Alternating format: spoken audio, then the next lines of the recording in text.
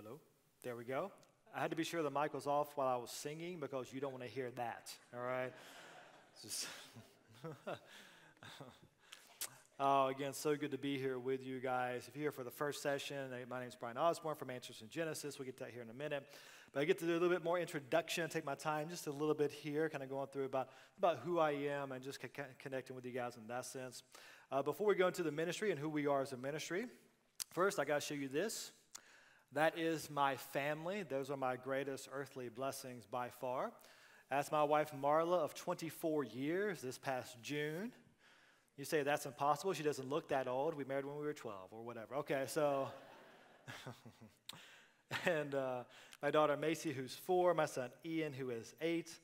And I love them to death. I really could not love anybody anymore. So blessed. And so we've had many adventures in our lives, but such a wonderful blessing. They would have actually come, most likely, because we're not that far away, but we're leaving as soon as I get back home from this to my parents' house in North Carolina, which is another long trip. So I didn't want too many trips back to back. But that's a more accurate picture of my kids. Your parents know how that is, right? Yeah, that's nice and sweet, and bam, there you go.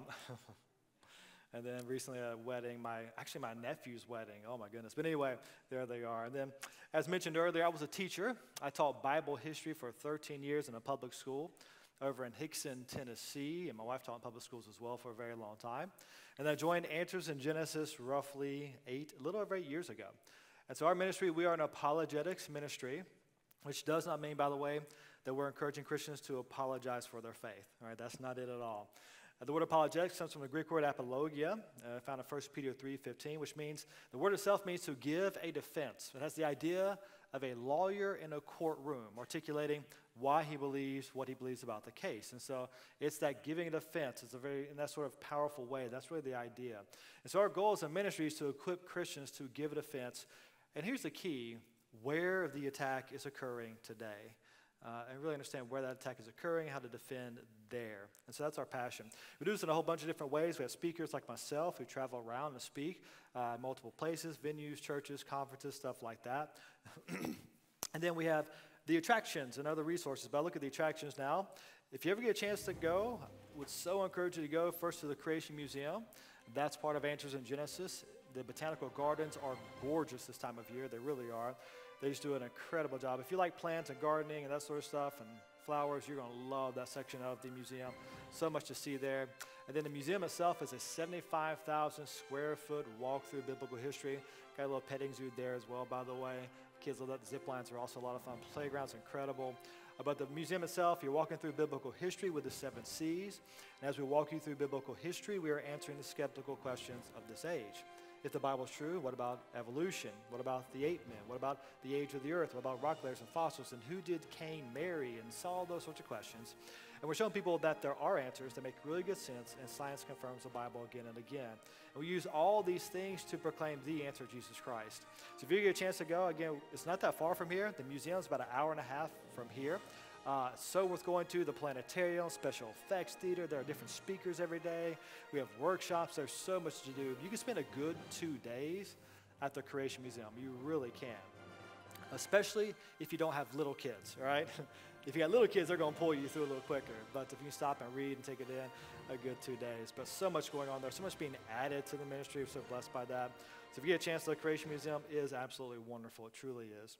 And then, of course, what we're more known for, though, a lot of people have been more familiar with this, is that we built a replica of Noah's Ark, a life-size replica, the actual size of the ark by the biblical dimensions. And we got the Answers Center, the auditorium where we do lectures from. And the Answers, or the Ark Encounter, is absolutely incredible. And what it does for so many people is make the Bible come to life in a very tangible way. You walk up and you see the ark with its biblical dimensions. You think, wow, that was a real ship in real history that was really designed to survive a real global flood.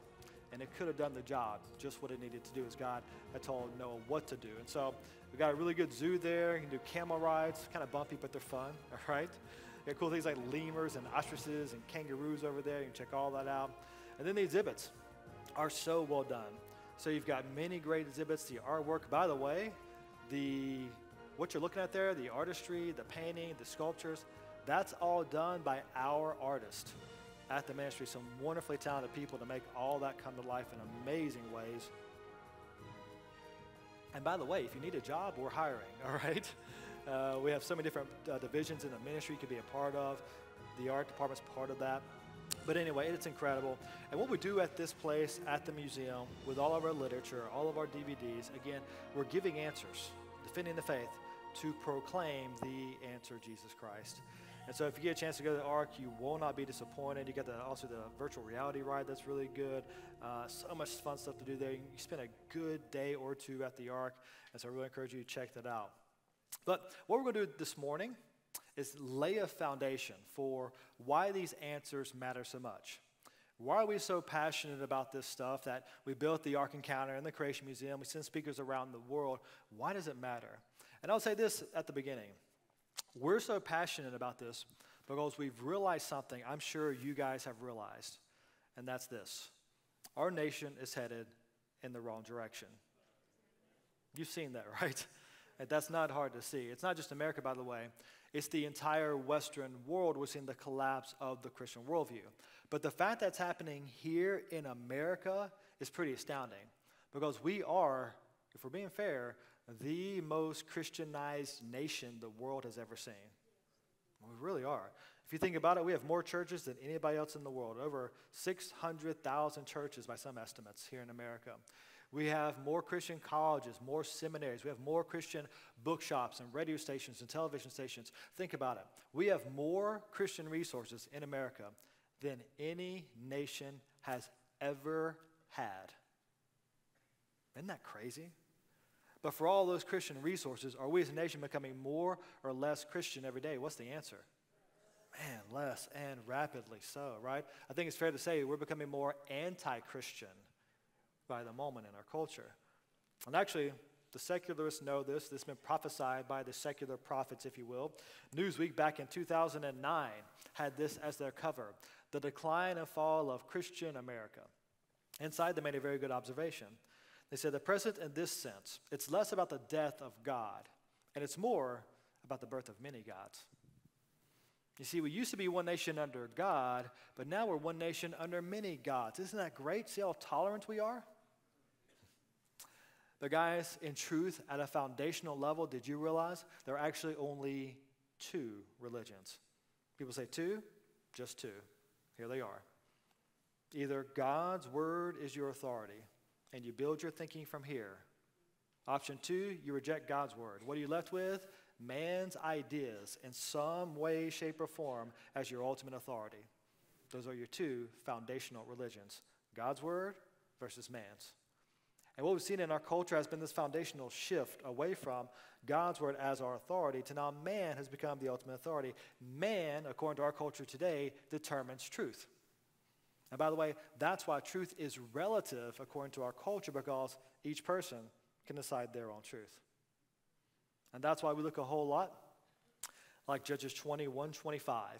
When there was no king in Israel, every man did that which is right in his own eyes. And you would think he's talking about America today with the way our culture looks.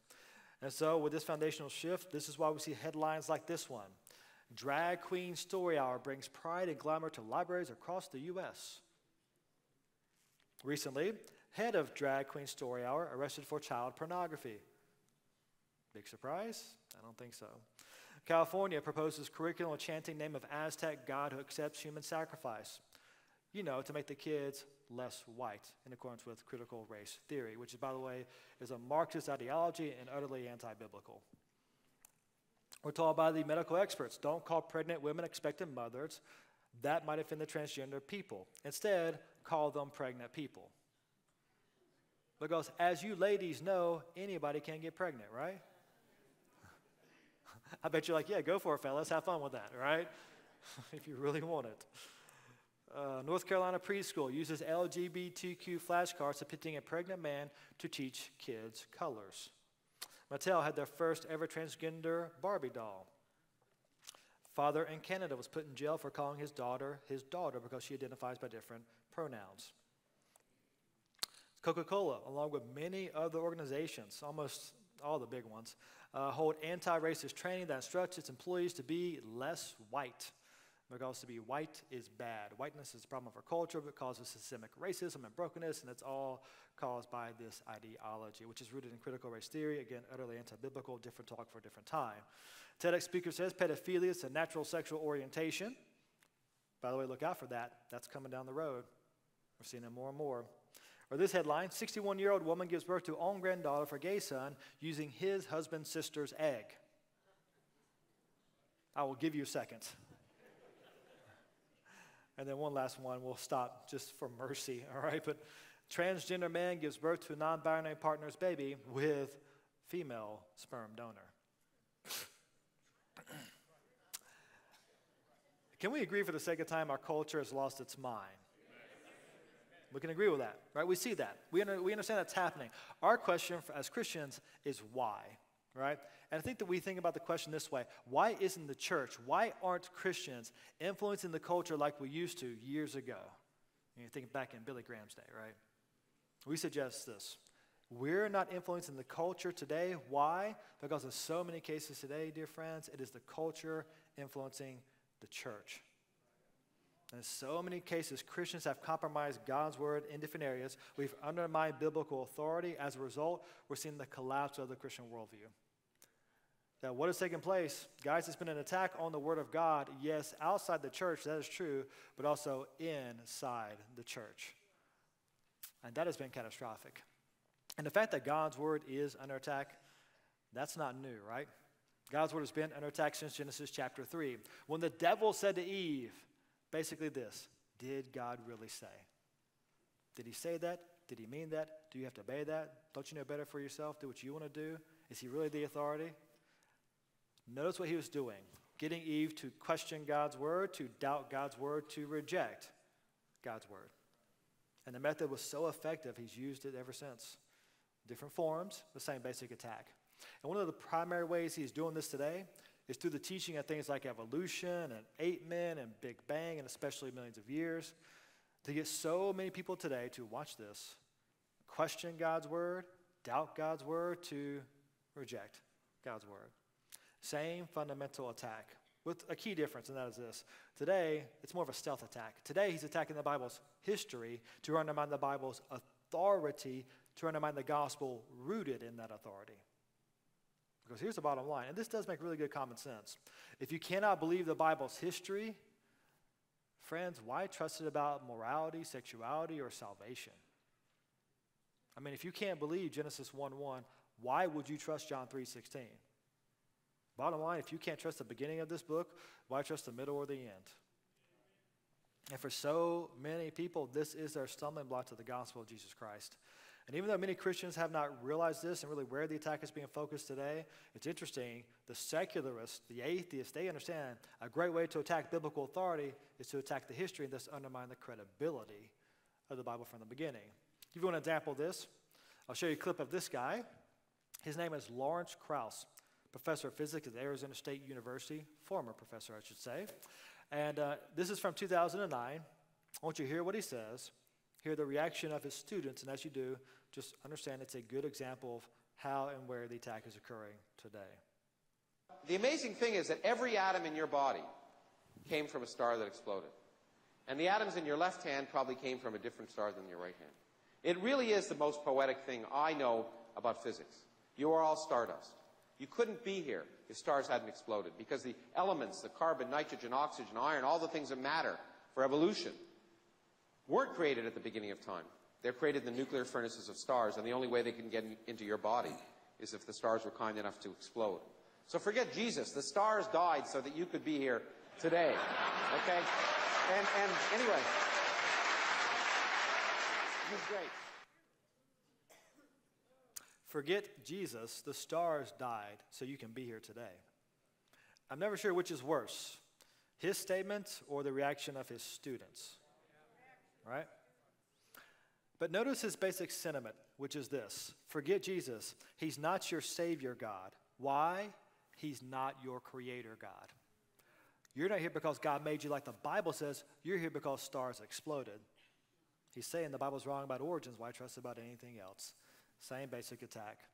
This guy said later on that change is always one generation away. So he said, if we can plant the seeds of doubts in our children. It sounds a whole lot like Genesis chapter 3, by the way. Religion will go away in a generation, or at least largely go away, and that's what I think we have an obligation to do. Thank goodness he's neutral. You laugh because he's not, right? And by the way, nobody can be. We'll come back to that later on. But he's right about one thing. Change is always one generation away. We see it in biblical history numerous times. We see it happening right before our very eyes.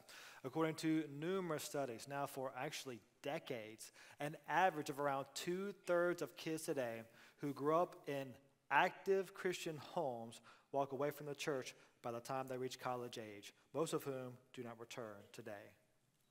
2/3. On average. And so, of course, I'm sure that concerns you as it did us, so we want to figure out why and what to do about it. So we did a research project with America's Research Group, Brent Beamer there, and he interviewed 1,000 of these millennials, those 20-somethings, now 30-somethings, who have grown up in the church and since walked away to try to figure out, okay, what's going on? What do we do? Let me show you two of the major findings. First, when he asked those who had walked away, if you don't believe, key word here, when did you first have doubts? And guys, please notice something really important. It was not college. You know what we tend to think? Our kids, when they're in middle school and high school, they seem fine. I mean, they're crazy, they're middle schoolers and high schoolers, but they're here with us, right? And they seem okay overall. Then they go off to the secular university, and people like Lawrence Krauss, oh, he changes their minds. And that's when they walk away, and they're persuaded by the pressures of sin and that culture and that dynamic. No, according to research, they had all these questions, all these doubts, really starting in middle school and high school, if not before. Over 80% of them. They had essentially all these questions that were not getting answered, at least not at church and not at home.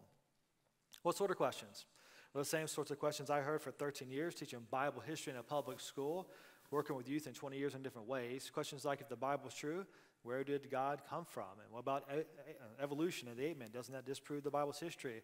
And by the way, who did Cain marry? What about dinosaurs in the Bible? How did Noah get all those animals onto the ark? Doesn't carbon-14 dating and radiometric dating disprove the Bible's history? And by the way, where did the water for the flood go? And where did it come from originally? And by the way, what about who did Cain marry? If we all come from Adam and Eve, how do you explain all these different people groups all around the world? And why is there so much death and suffering in this world? Hasn't science disproved the Bible? Have you heard some of those? Yeah, maybe not that fast, right? We hear that because this is really primarily where the attack is occurring today, because for so many people, get this, they think the Bible cannot be trusted in this quote-unquote scientific age. It's been bombed out by these sorts of ideas. And then here is the key, and really the gut check for us as Christian parents, leaders, grandparents, etc. They're coming to us for answers. Hey, Christian mom, dad, Christian grandpa, grandma, Sunday school teacher, Christian friend, pastor, if the Bible is true, what about evolution? What about dinosaurs in the Bible? Who did Cain marry? How do you explain the people groups? What about Noah's flood and the rock layers and fossils? And nowadays, even questions as fundamental as, how do you know there are two genders? How do you define marriage? Where does that actually come from? Do you have answers to any of these sorts of things? And what has been our, as a church, general response to those sorts of questions for decades? We've been saying something like this. I said it for a long time myself as well. You know what, honey, I don't know about the rock layers or the fossils or the distant starlight or the ape men or whatever, but don't worry about that stuff. Just trust in Jesus. Now, let's be clear. We want them to trust in Jesus. Amen? Amen. Of course, but hear me. When we ignore their questions and we just say that, here's what we're doing. We're ignoring their fundamental question, which is this. Here's what they're asking. Why should I trust in your Jesus? Because think about it. The message of salvation through Christ, that message comes from where? The Bible.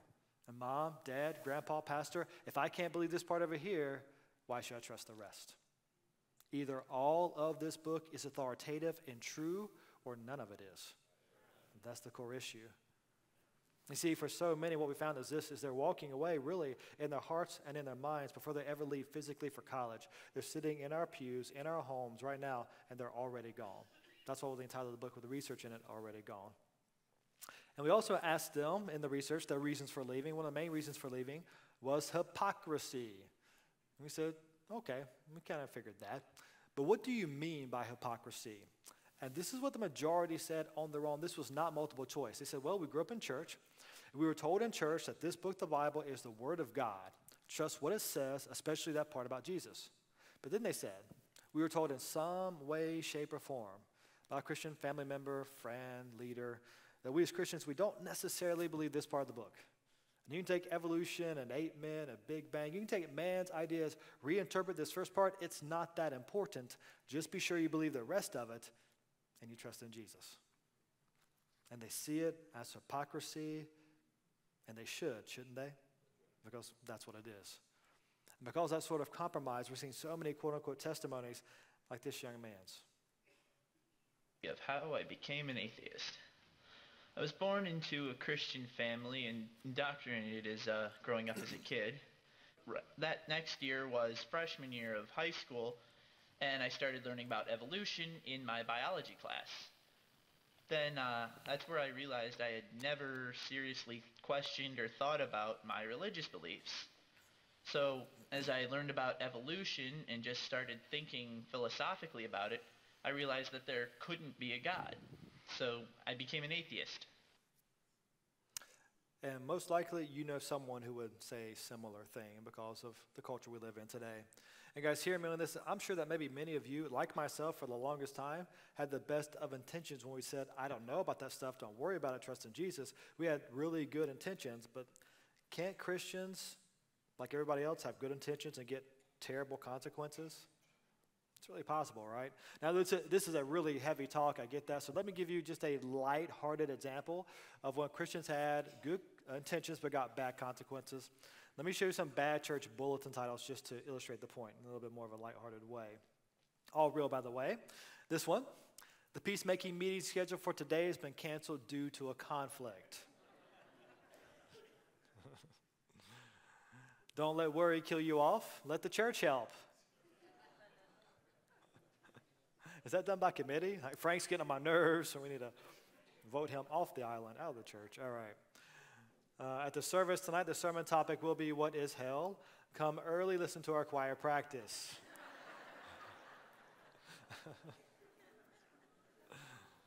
That's funny. I don't care who you are. That's funny. All right. And then Barbara remains in the hospital. She's having trouble sleeping and requests tapes of Pastor Jack's sermons.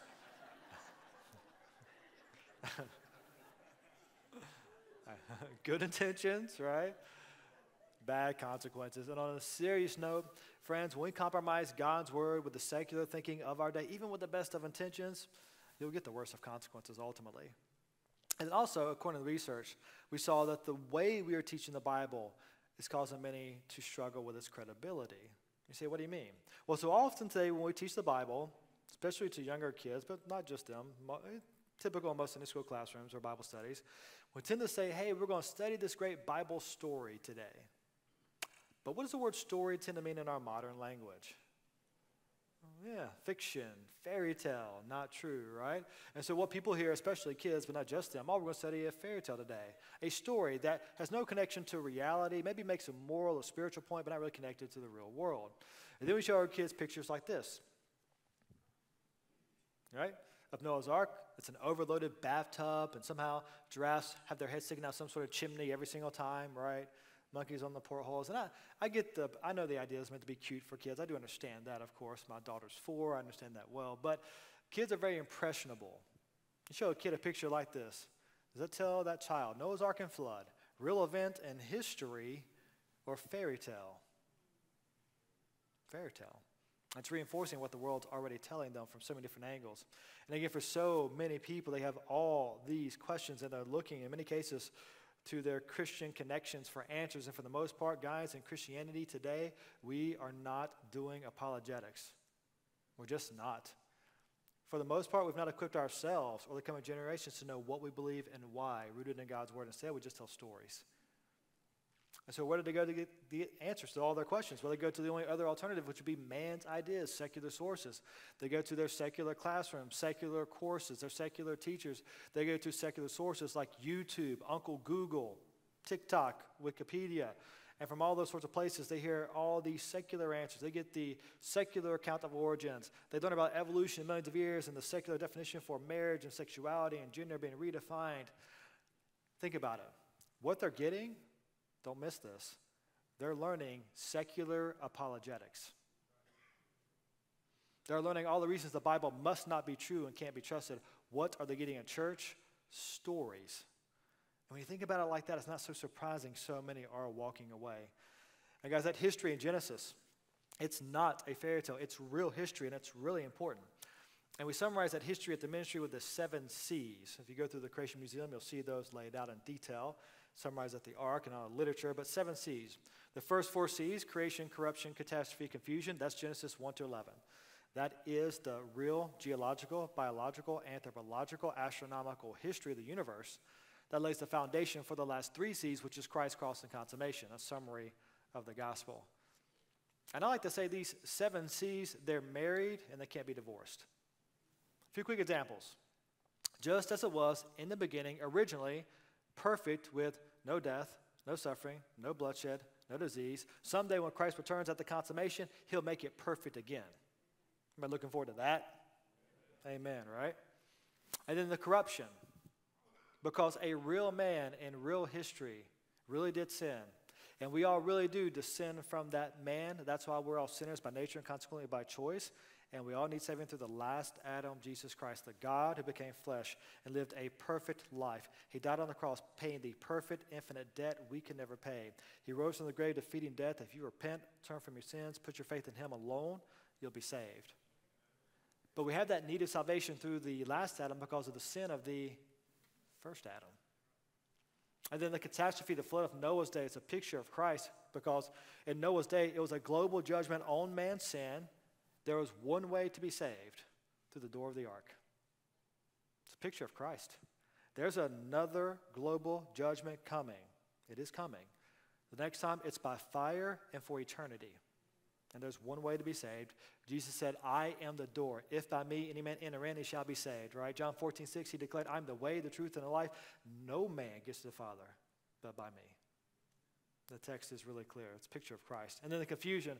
By the way, again, tomorrow night we will talk about one blood and one race, one Savior for all. And this is so relevant in our day and age. So we love talking about the Tower of Babel and the implications, what we see from that in our world. It explains so much. But in short, for now, Tower of Babel reminds us that all people today can trace their family trees back to Noah and his sons and their wives. Every person who has ever lived can trace their family tree back to one man and one woman, Adam and Eve. That means, biblically speaking, how many races are there? One, the human race. And again, since we all descend from Adam, that's why we're all sinners in need of saving through the last Adam, Jesus Christ. Again, a direct connection to the gospel. But again, if that first part is not true, then why should we trust the rest? And for many, they would say, okay, Brian, I get it, that makes sense, but come on, it's just Genesis. It can't be that important. And I would suggest to you that's what the devil would love for you to think. Because it's interesting. If you trace this out, every single biblical doctrine, either directly or indirectly, is founded on that history of Genesis 1 to 11. Every single one. A few quick examples. Where do we see the origin and definition of marriage? That's found in the book of Genesis, right? Chapters 1 to 11. Where do we see the origin of sin and death? That's found in the book of chapters 1 to 11. Why do we practice a 7-day week? That comes from Genesis 1 to 11. The only place for that, by the way. Why do you wear clothes? Why do we wear clothes? You are, and that's good, amen? It's a good thing, right? In our fallen world. That goes back to the book of Genesis, chapters 1 to 11. Guys, how do we know that every person, no matter where they live, United States, Kenya, in the womb, on the moon, no matter their skin shade, no matter their accent, no matter their economic background, how much money they have in their pocket right now, no matter their influence on society, every person has equal, inherent, indelible value because they're made in the image of the living God. It comes in the book of Genesis. Why did Jesus die on the cross? Why is he called the last Adam? Why do we need a new heavens, a new earth? That all goes back to the book of Genesis. Foundation for every single biblical doctrine. You take away that foundation, the whole structure will collapse. And let me give you just 2 quick examples of biblical doctrines being attacked by attacking that history in the book of Genesis. First one's pretty straightforward. Second one's a bit more subtle, but they're equally important. So, I think we can all agree that the biblical doctrine of marriage is under assault. Easy to see, right? And it's very intriguing. When Jesus was asked about marriage by the Pharisees, he did something radical. He quoted the Bible. And he said to the Pharisees, have you not read? Translation, don't you guys read your Bible? That he who made them at the beginning, Mark says beginning of creation, made them male, female. That's how we know there are only two genders. By the way, I'll pause for a second. It's kind of sad and funny. I was at a conference doing this talk, and I came to this point, said the same thing. And at that point, I said, that's how we know there's only two genders. Like, the people began clapping, right? And they were doing that clap like, man, you just said something bold. Look at you stand. And it got me sad. I'm thinking, I just said there's two genders, and that's bold? But it is today. I mean, I get there. But it shows you where our culture's at. It's really what I'm getting at, I guess. But anyway, he made them male and female and said, for this cause, a man shall leave his father and mother and cleave to his wife, and the two shall become. He's quoting Genesis 1:27 and 2:24, showing that the doctrine of marriage is based on the biology and the history of Genesis being true. You become one in marriage. Why? It's based on the fact that the woman came from the man, like the Bible clearly describes from the beginning. The woman, praise God, did not come from the ape woman. Amen, fellas? Amen. Amen. All right? No, the woman came from the man. And friends, as Christians, we can say boldly and yes, lovingly, but also uncompromisingly, that marriage is between one man, one woman for life. Why? Because the God who made marriage, he made it between one man and one woman for life. Guys, God made it. He defines what it is. And we find that in the book of Genesis. But again, if that first part is not true and or God's word is not the authority, then why not redefine marriage and make it whatever you want it to be? Which is what our culture is doing right now, which is why people are marrying their pets today. They're marrying literally their furniture. I saw recently that a woman married a tree. Literally married a tree. I got to say this because it popped in my head. My wife would be so sad right now. I'm going to say this bad joke. The woman who made a tree, she's trying to branch out. All right, anyway, so Nate and Paul, you cannot tell my wife I said that. That's terrible. All right. Sorry.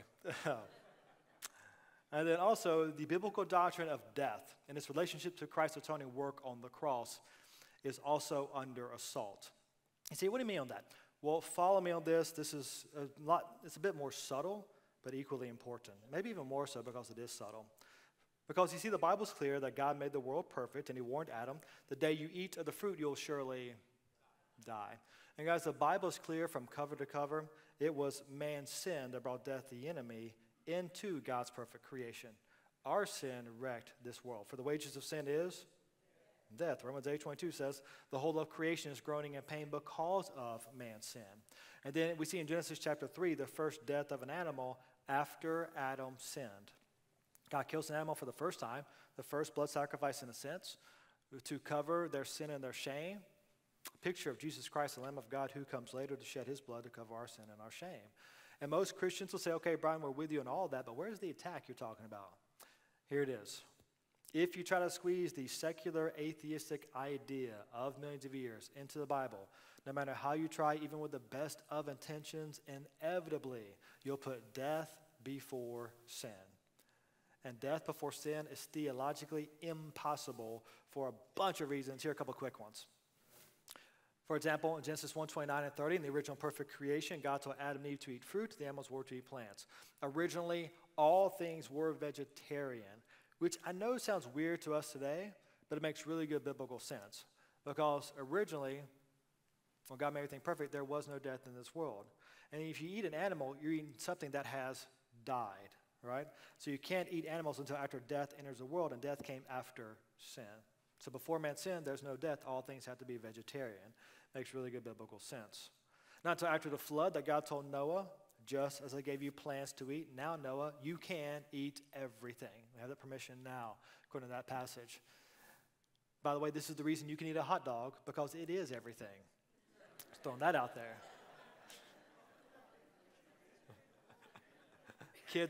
The kids are like, why is that funny? Don't worry about it. Just enjoy your hot dog. All right, buddy. But why is this a problem? Here's why. If we reject the Bible's clear teaching and its implications that God made a perfect creation, but then man sinned, bringing death into the world, and about 1,400 or 1,600 years later, there's a global flood that lays down most of the rock layers and fossils we see today. If you reject that, and you instead embrace the secular, atheistic, materialistic idea that the rock layers and fossils were laid down slowly over millions of years, watch this, long before man ever existed, and thus before sin, in those rock layers supposedly laid down before man and before sin, we find lots of evidence of animals eating each other. But the Bible says before man sinned, all things were vegetarian. We find that same fossil record, lots of evidence of diseases, things like brain tumors and cancer and arthritis, they're everywhere. But before man sinned, the Bible says God looked down on day 6 before man sinned and called everything very good. Surely God would not call millions of years of death, suffering, bloodshed, cancer, disease very good. If he did, it wouldn't be a very good God. And by the way, think about it. If this were true, it makes God the author of death, part of his original very good creation. And in a real sense, by embracing this, we're actually blaming God for death instead of our sin. We find thorns in the fossil record that some would say are millions of years old, but the Bible is clear thorns came after the curse, right? Actually, they're a symbol of the curse. That's why Christ on the cross wore the crown of thorns. He bore the curse on our behalf. And then most important of all, if you try to squeeze millions of years into the Bible, no matter how you try, and I'll talk more about that tonight, day-age theory, gap theory, progressive creation, so forth and so on, and even with the best of intentions, and to be really transparent, I tried for a long time myself. I've been there. But no matter how you try, inevitably you'll put death before sin. And watch this logically and theologically. If there were death before sin, that would mean death is not the consequence or payment for sin. Just always been around, part of God's very good creation. And if death is not the payment for sin, then Jesus' death does not pay our sin debt. And we just undermine the foundation for Christ's atoning work on the cross, whether we meant to or not, and at best made that event in history unnecessary. And can I tell you a little secret? This is why we care so much about these issues. Please hear me. I enjoy talking about the age of the earth and giving answers about radiometric dating and distant starlight. I enjoy doing that, but that's not my passion. Ultimately, the passion is defending biblical authority and the gospel rooted in that authority. That's what's under attack. That's what's at stake.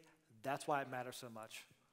Here's the bottom line, dear friends. The gospel of Jesus Christ does not begin in the book of Matthew, and I like Matthew, but it starts in the book of Genesis. It truly does. That's why it matters. Some would say, okay, but then wait a minute. Are you then telling me that someone's got to believe in a 6,000-year-old universe and a global flood and a literal Adam to be saved? Are you saying it's a salvation issue? We are not. Never have. What's the Bible say about salvation? Romans 10:9, right? Confess with your mouth the Lord Jesus, believe in your heart God has raised him from the dead, and believe in a young earth and 6 little days and a global flood, and you'll be saved. No. That's from Second Heresies, I think, maybe? Maybe Third Heresies, I'm not sure, or one or the other. No, we were saved by grace alone, through faith alone, and Christ alone, plus nothing. So this is not a direct salvation issue, but it is an indirect salvation issue, because where does the message of salvation through Christ come from? It comes from the Word of God. And again, if you can't trust this part over here, why trust it over here? Dear friends, here's the deal. We don't have the right nor the authority to treat God's word like a buffet. I'll take some of John 3:16, but not Leviticus 18. I think it's a little hairy today, right? We're not Genesis 1 to 11. I'll take Philippians 4:13 out of context or stuff like that. Either it's all authoritative or none of it is. And that's why it's so important that we are obedient to God's command to give an answer for our faith where the attack is occurring today. And I think so many Christians aren't doing this because we have bought numerous lies from our culture. One of those lies is this, that you can't use the Bible to do science because the Bible is not a science textbook. Our response is, you're right, it's not. Praise God, those change every year. But where the Bible touches on science, we can trust it. And here's what it does for us. It gives us the big picture of history to rightly understand things like biology, geology, anthropology, astronomy. It gives us the right understanding of the past that we apply to the evidence in the present. And that's really important because we all live in the present. Right? Right? Raise your hand if you're with me in the present. Just a quick check. Oh, very good. Think about this question. Don't answer out loud unless you really want to, but think about this. It's helpful to clarify some issues here. When do fossils exist, past or present? And the answer is they exist in the present. If they did not, we would not have them. Right? And you got to realize when you find a bone in the dirt, that bone does not come with a label on it saying, hey, I'm 65 million years old, made in China. Or whatever. One might think, right? But anyway. And guys, here's the point. We made it in the first session this morning, but we'll make it again now. I'll probably make it a couple other times because it is so important. Again, all the evidence any scientist has exists now in the present. All scientists, biblical scientists, secular scientists, compromised Christian scientists, have all the same stuff in the present. The same rock layers and the same fossils, the same radioisotopes, the same distant starlight, all observed in the present. But here's the deal, once again, they interpret those things differently in the present. And they make different guesses about where those things came from based on their different starting assumptions about the unseen past. And as we said earlier, if you start with the wrong assumptions, you'll get the wrong conclusions. Like a frog with no legs goes deaf. Only first session people get that, all right? Wrong assumptions, wrong conclusions. And dear friends, we must realize this, that there is no such thing as neutrality. That's another popular secular lie today. We've got to be neutral. There's no such thing as neutrality. The Bible's clear on this. Either you gather with me, Jesus says, or you scatter. Either you walk in light or you walk in darkness. The mind set on the flesh is hostile towards God, not neutral. Please hear me.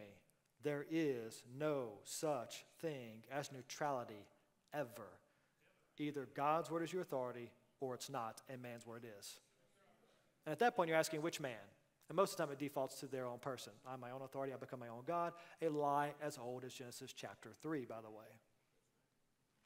And recognizing there is no neutrality, dear Christians, and we stand on God's word. And we do so boldly, yes, lovingly, do God's will, God's way, but uncompromisingly as we stand on God's word. As we do so, we've got answers, and I tell people all the time, they're just not that hard if you just trust the Bible.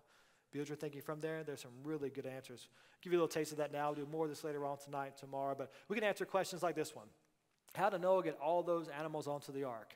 Well, if you start with the Bible, this really isn't that hard to answer. First, look at the biblical dimensions. The ark was a really big ship, over 500 feet long and 85 feet wide and 51 feet tall with 3 different levels, literally a floating warehouse. Anybody in here been to the Ark Encounter? Oh, man, a lot of you have. Very good. Who's not been to the Ark Encounter? There's time to repent. That's okay. All right, very good. Just kidding, all right? Just joking. But hey, if you haven't gone yet, many of you have, that's awesome. If you haven't gone yet, when you do go, wear good walking shoes. You're going to need them, all right? It's a really big vessel. It takes a while to get around all that stuff. It's a huge, but to give you an idea, if you can see there's a person sitting underneath the ark. It's a huge vessel. This was not Noah's ark.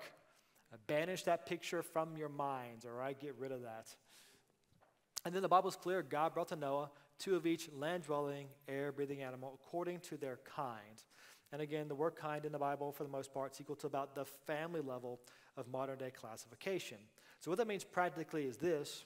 Noah did not take 400 pairs of dogs on the ark. He most likely never saw Chihuahua or Poodle in his life. He was a blessed man.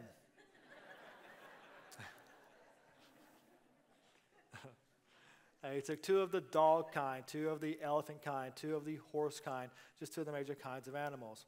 And taking them at the level of kind, land-dwelling, air-breathing, they fit with no problem on that massive boat. And then if there was a global flood, as described in the Bible, we expect to find billions of dead things buried in rock layers, laid under water all over the earth. And that is exactly what we find. It is amazing. Someone would say, but I thought it took a long time to make a rock layer. Not at all. Water, dirt, minerals, right conditions, you can make rock layers really quickly. A couple quick examples. Here's a ship's bell encased by rock. Here's a clock in a rock. There's a spark plug in a rock. Of course, those things are not millions of years old. Or you might remember Mount St. Helens erupting back in 1980. From that eruption, you get rock layers, huge rock layers, and literally hours they formed. Or canyons like this one, nicknamed the Mini Grand Canyon because it's 1/40th the size of the Grand Canyon with very similar features to the Grand Canyon, and it formed that canyon in 9 hours. Just watched it happen. Great observable evidence. It doesn't take that long to make those sort of structures. What you need is a catastrophe. And if you want bigger rock layers and bigger canyons like seen around the world, you need a bigger catastrophe, maybe like a global flood described in the Bible. And some say, but then what about fossils? I was told those take a long time to form. Actually, no. Typically, to make a fossil is a rapid process. You have to bury something deeply and quickly to protect it from scavengers and decomposition. A few examples of this rapid process. Here's a petrified ham. A ham that turned to stone in less than 60 years after being buried. What do you do with it? Nobody knows, right? But there it is. Here's a fish fossilized in the act of eating another fish.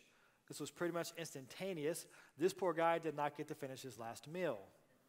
And that's why I call this fossil the Last Supper. Just equal parts groaning and laughing. I'll take it. All right. Here's an ichthyosaur fossilized in the act of giving birth, which does not take millions of years. Again, this was instantaneous. And then speaking of recent burial and recent formation of these fossils, we find literally all around the globe now, more details tomorrow night, we're finding soft tissue from dinosaurs still intact in their bones. The tissue is still literally stretchy and pliable. Oftentimes you'll find blood vessels and red blood cells still inside that tissue. And those organic remnants should not last more than hundreds of years after the creature's death. Maybe thousands in special conditions, like after a flood. No way millions. Great confirmation of the biblical timescale. And I could go on. We'll see more of this confirmation later on, of course, in the other sessions. But my point for now this morning, if you put on those biblical glasses and have that biblical worldview, stand on God's word, you can indeed defend your faith. And also, let me make this comment as well. This is not a battle between 2 equal worldviews, like they're equal in veracity and quality. No, God's word, the biblical glasses, they're also corrective lenses. Because we all have a spiritual sight problem called sin. It helps us to see the world correctly. But again, real science will confirm the Bible again and again. But ultimately, this battle always boils down to this foundational battle of God's word versus man. That's what's happening in our culture. We're seeing this foundational shift. And you see, when you start with God's word, we look back in our culture, build your thinking on God's word, there's a foundation for absolute morality, a foundation for defining marriage, sanctity of life, defining gender and sexuality. You abandon God's word, what are you left with? Moral relativism. Man decides truth, redefine gender, redefine sexuality, redefine the sanctity of life. We've seen this foundational shift away from God's word to man's in our culture. We now have multiple generations, both outside and inside the church because of compromise, who no longer build our thinking on God's word. We're seeing the collapse of the Christian worldview as a result, in summary. So what do we do about it? We'll sum up with these classic castle diagrams from our ministry. Ken's been using these for roughly 40 years as he gave these lectures around the world. They've evolved a bit, but can I say that? But same basic message. And of course, the castle on the right represents Christianity built on God's word as its foundation, that foundational history, Genesis 1-11, and the biblical doctrines in the gospel that come out of that foundation. And the castle on the left represents secular humanism, the idea that man can determine truth, which, by the way, is the dominant, hear this word, religion of our culture today. Supported by your tax dollars, by the way, in multiple ways.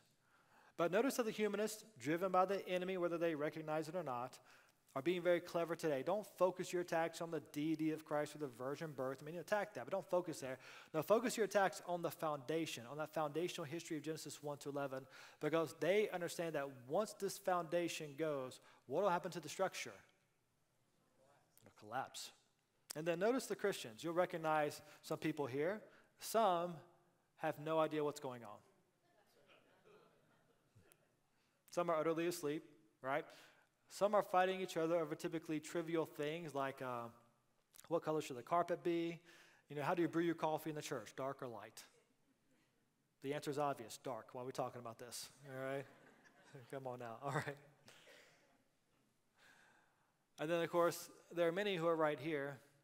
And by the way, again, just to be really transparent, I was here a long time for myself, who are saying, you know what, we don't need that history in Genesis. Maybe God used evolution millions of years. Just trust in Jesus. And guys, what they're doing, whether they realize it or not, destroying their own foundation, actually helping the enemy, maybe with the best of intentions, but destroying their own foundation. And by the way, just so you know, the guy in this picture is wearing a suit and a tie.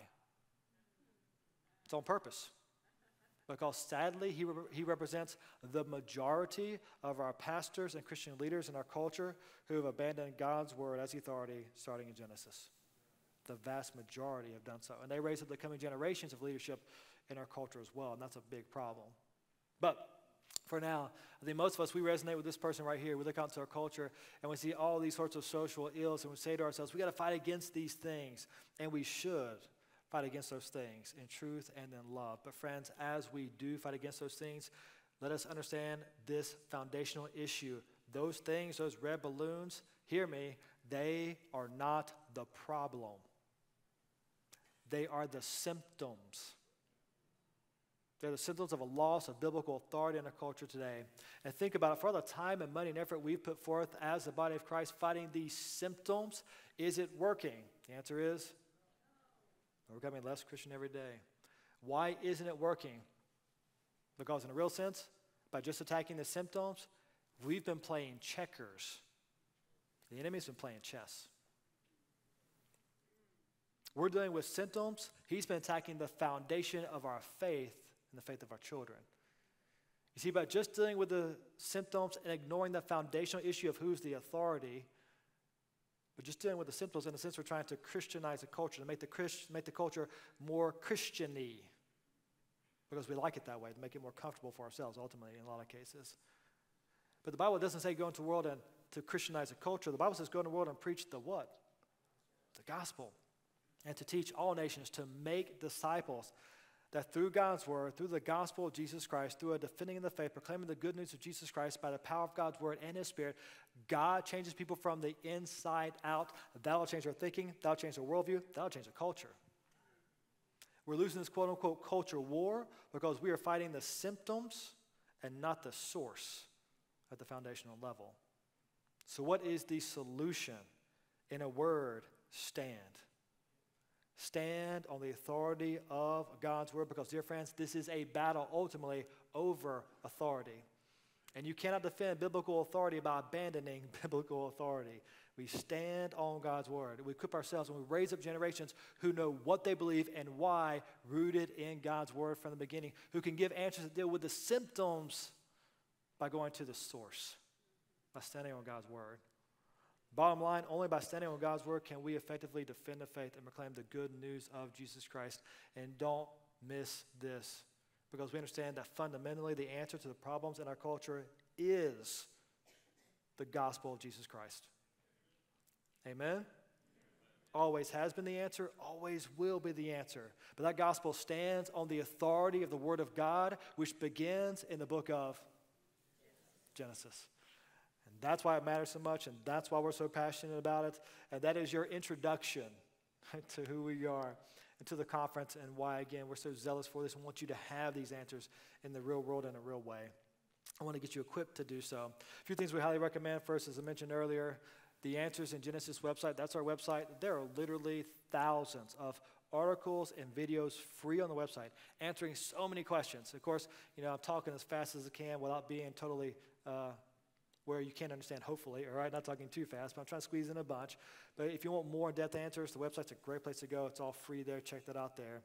And then we brought these special bundles with us. First of all, this one. You can get all 5 for $70. The book Divided Nation, basically what you just heard in book form, all right? The same content, same ideas, fairly short book, easy to read. Also, there's a link in the book where you can go and download the slides that Ken uses to give this talk. So if you like this message, you want to share it with others via a Bible study or something like that, you can go and do that using the book Divided Nation. The book Will They Stand, basically applying this to parenting. Really a wake-up call to parents to realize what's happening in our culture, and if you want your kid to stand today, they better know what they believe and why. If they don't, doesn't look good in our culture today. And then the creation of Babel. This is a commentary and kind of like a devotional too on Genesis 1 to 11. It's a great thing to do as a family devotional or personal devotion. Goes to Genesis 1 to 11 with Ken's comments from Ken Ham, our founder.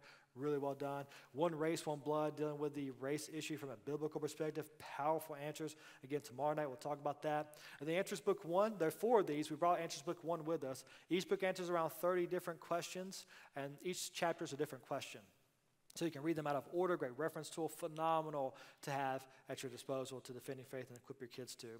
And then we have the kids bundle as well. You can do this one, One Blood for Kids. That's a great book, by the way.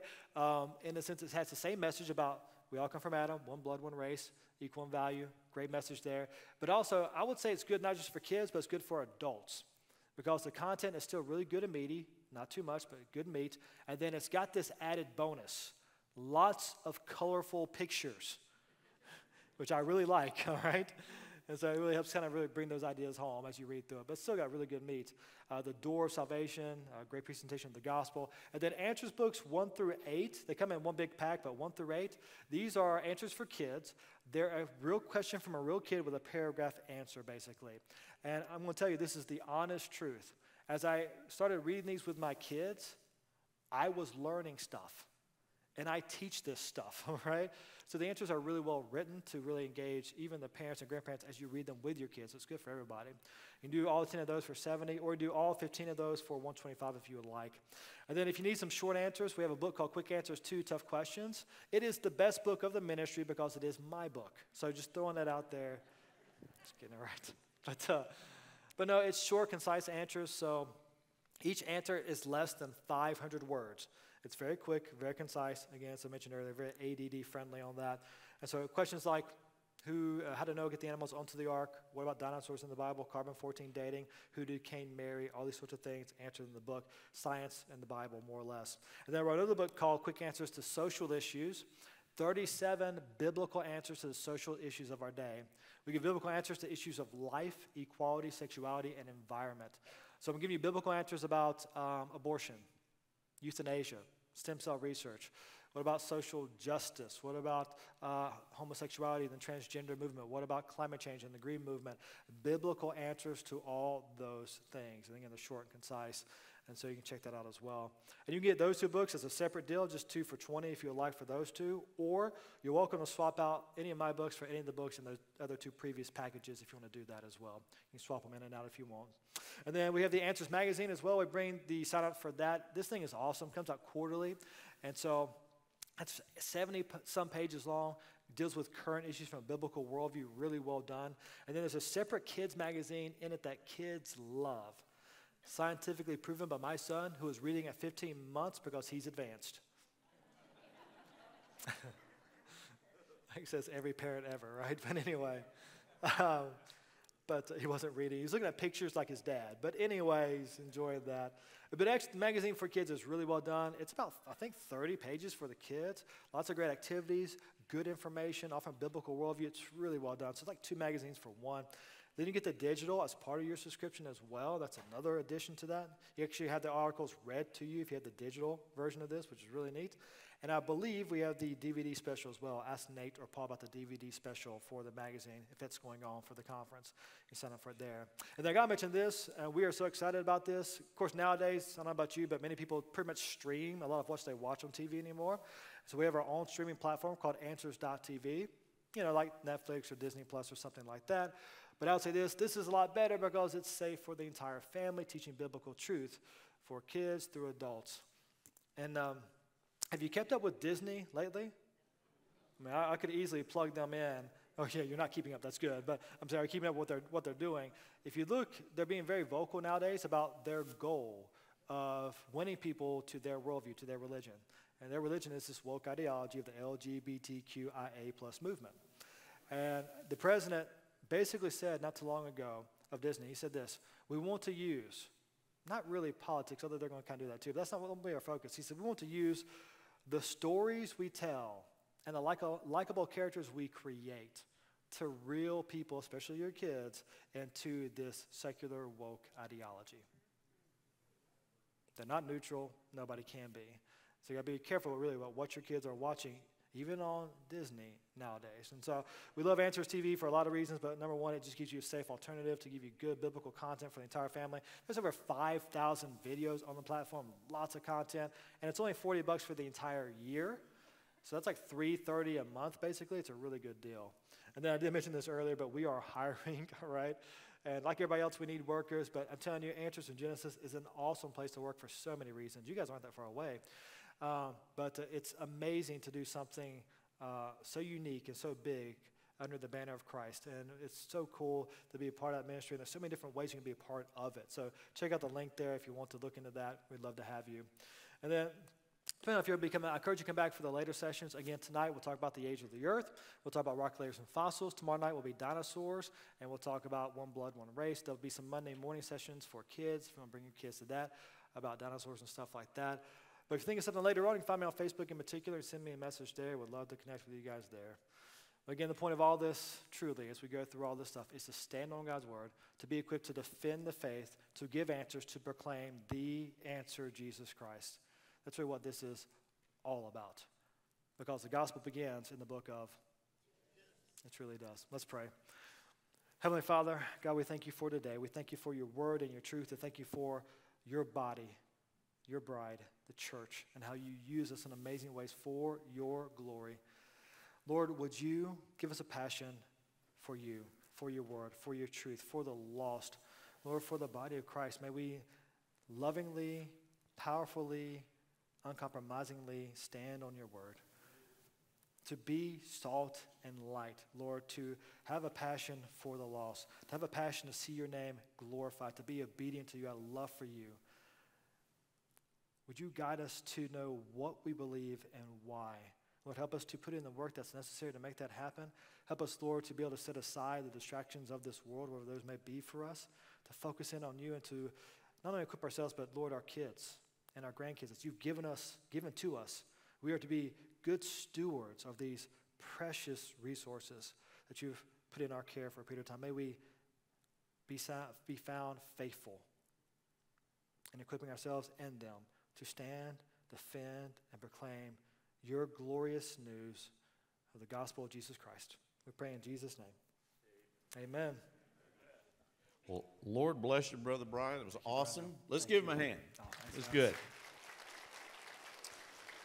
All right. Go get something to eat. Take a 2-hour nap and be back at 6 o'clock. All right? Lord bless you.